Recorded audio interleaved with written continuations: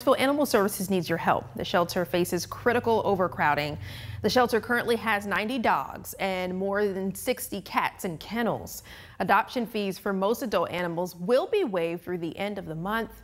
Animal Care Supervisor Stephanie McBride explains that a lack of spayed and neutered animals in the area contributed to this drastic increase in strays. But the shelter and the city of Huntsville does offer services to help reduce this.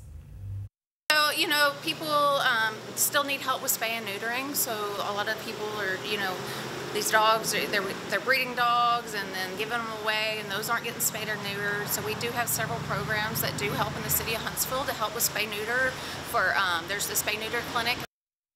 McBride also shared that each adoptable pet will be spayed or neutered, microchipped, and vaccinated before leaving the shelter, all free of charge. For more information about shelter hours, visit our website.